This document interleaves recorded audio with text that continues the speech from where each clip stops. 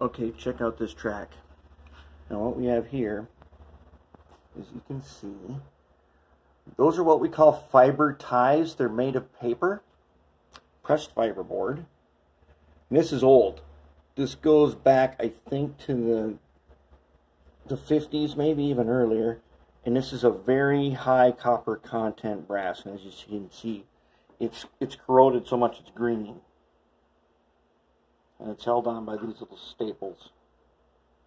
Next to that, we have two pieces of AHM flex track. This is probably from the 1970s. And as you can tell, it's a little lower, so it's not as high in copper as the older stuff. But this track is super stiff. It's not flexible hardly at all because it's so old. This track hasn't been used in decades. So let's find out if we can actually rehab it. Now if we take a look at the AHM, check, you can see the details on the ties. That really ain't that bad. It's not terrible.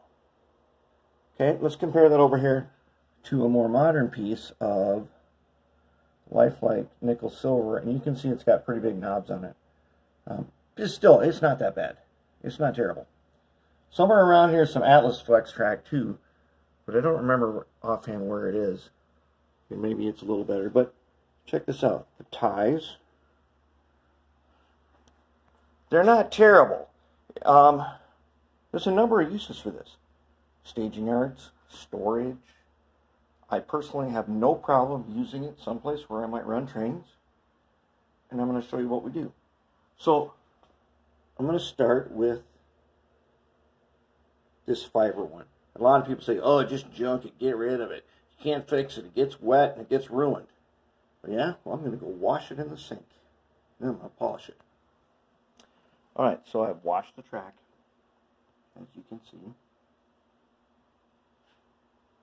It's clean now. Okay, now here's the thing. When we started with this, it had no flexibility. But now, oh my goodness, just like new. That's from dish soap. And a little hot water, and it's totally workable. Beauty. Even this stuff is just a little bit. Now this fiber stuff was meant to be a bit on the stiffer side, but it's workable. Okay, now it's clean, as in there's no dirt on it.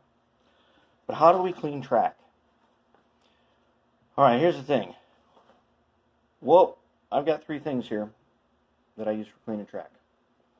We've got Mothers, Never Dull, and Brasso. We're cleaning brass track. For nickel silver, I've got Noxon, another metal polish. I kind of use that on nickel silver. It works really good. But a lot of you guys are under the impression that you use rubbing alcohol to do that, and that is just totally wrong. So why do people do it? What's the history of that?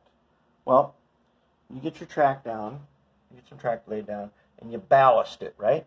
And you get all your perfect track work in. Problem comes, once you have the ballast down there, you can't use Brasso on it. It's really hard. You can't use this stuff on it. It's really hard. It messes up your ballast. But you can use this, Never Dull. Now, Never Dull is, open it again. Good Lord. Damn it. Alright. Using my scientific methods, I've opened a can of Never Dull. This is like this little cotton stuff in here. It's got metal polish on it. That's for super fine work. Okay. Now, alcohol. Guys use alcohol. One, because it evaporates real fast, it disappears. Problem is, alcohol literally makes the black stuff that is the bane of your tracks. You don't clean tracks Tracks don't get clean because of alcohol. They get clean in spite of it. It's all elbow grease when you use rubbing alcohol. And as we now know from a variety of studies, it is the sparking of your wheels which causes a little carbon burst to appear on the tracks. That's what makes your tracks and your wheels super dirty. Okay, now we have a fix for that, so that will not happen. We're going to do that after we clean. Right now, we are going to clean with Brasso and a toothbrush and a couple of microfiber cloths. Okay, and that's how we're going to do it. So I laid out this towel here, shop towel, and I'm going to clean this track that way. And then we're going to take a look at it again. Okay, we have gotten just crazy now. Check out this track. See how shiny that is? That's the AHM track right there. Yeah, there's a couple missing ties, but we know how to replace ties, don't we? Of course. It curves so smoothly now. You can see this. Check this out. It curves. Oh, perfect. Man, that's nice. Now, if you're familiar with working with Lifelike, how it snaps back, this is just perfect for working. Oh, man. I don't know if you can feel that. That is just beauty.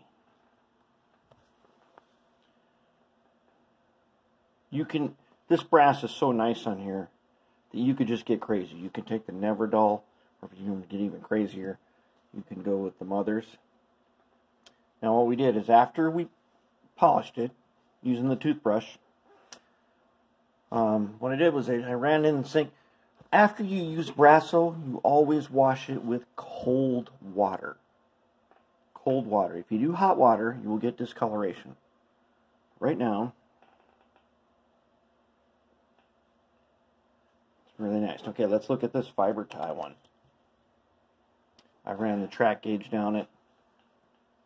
Excellent. You can see a little discoloration on it. This has real high copper content. But it's smooth now. You can bend it just the way you want and it'll stay. It's in gauge. See, I put it in front of a fan. So I put a towel like this, and I have a big fan that blows on low all the time, and I just set this up there. It's been up there 15 minutes, and it's pretty much dry. I could get crazy and polish out all the discolorations that are still there from this probably 60-year-old track, but I don't need to. This track is ready to roll. Now, the question is, you're going to be like, well, it's still brass. It still looks like crap because it's brass. Yeah, but we're going to paint it, aren't we?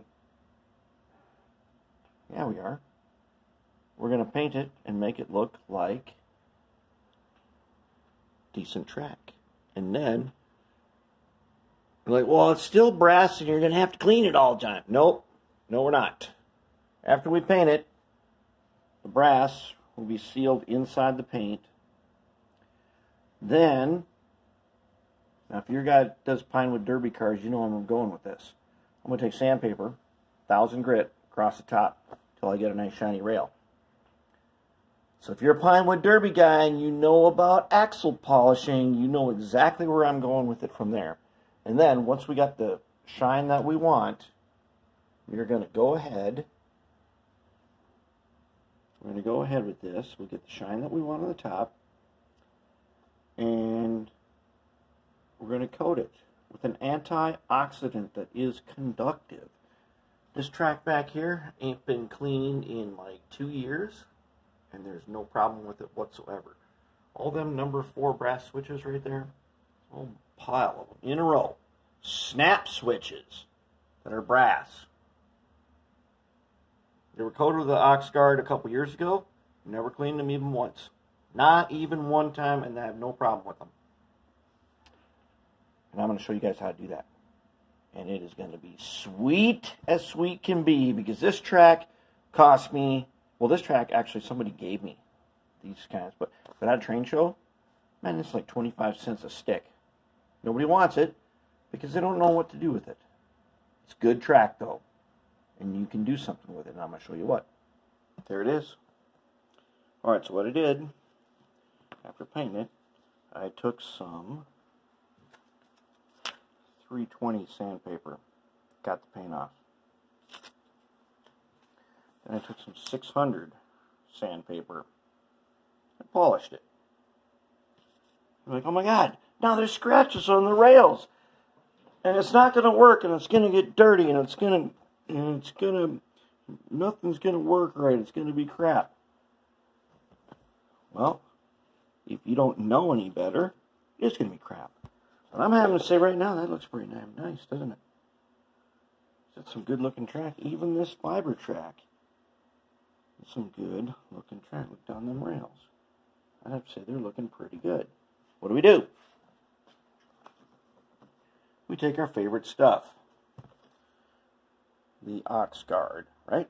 We put it on our finger, we wipe it across the top of the rails, then we leave it. Okay, it will turn to a film. It'll be greasy at first, but it don't matter if it gets on your wheels. It's conductive. But it will prevent the rails from oxidizing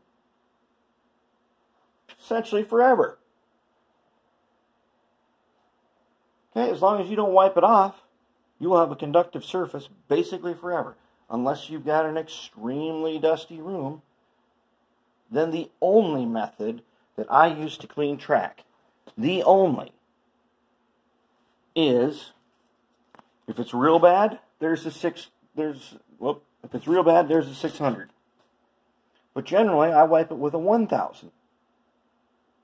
Okay, and the little tiny scratches are filled in with Oxgard, makes it even more conductive. That is it. That is the only way I do it. I don't ever wipe alcohol on my track. Not ever. Not even a little bit. It literally does nothing other than dries out the top of the rail, and if there's anything around it, like your ballast and stuff, and you're going to end up making something that you don't want on your track. And I see it all the time. People do it all the time. They put rubbing alcohol on their track cleaning card and they run around the track. Then your locomotive runs around on this super dry metal surface, sparks all over the place, and that's how you get dirty wheels, dirty track, and problems. No problems, right there. That's the stuff. I get it at Lowe's. It's like $3 for a couple years supply. That's how it works. I'm going to wipe it on, and this track, I really like the way this track looks. It is beauty. Do you remember that crap we started with? Do you remember this piece of fiber track? Let's take a look down the track.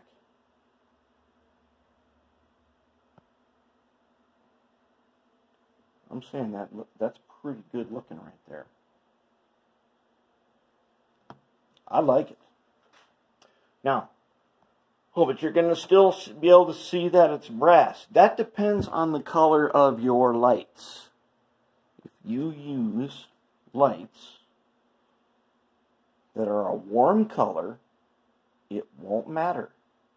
Change your light bulbs. Change your light bulbs to emit a warmer color, more of a yellowish color on your layout.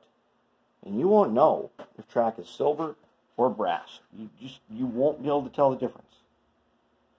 And the nice thing about, especially this stuff, this high copper content stuff, everything's going digital. And I'm going to tell you right now, I once went to a school in the Army about digital multiplexers, which is what DCC is. It sends a signal through this. And your copper rail is going to give you a better digital signal. It is going to be more responsive than your nickel silver. It just is. And maybe it's just a millisecond's worth of difference. But maybe that's all the difference you need. Alright, that is it. That is how you do it. That is the only way I do it. And we're going to move on to the next section.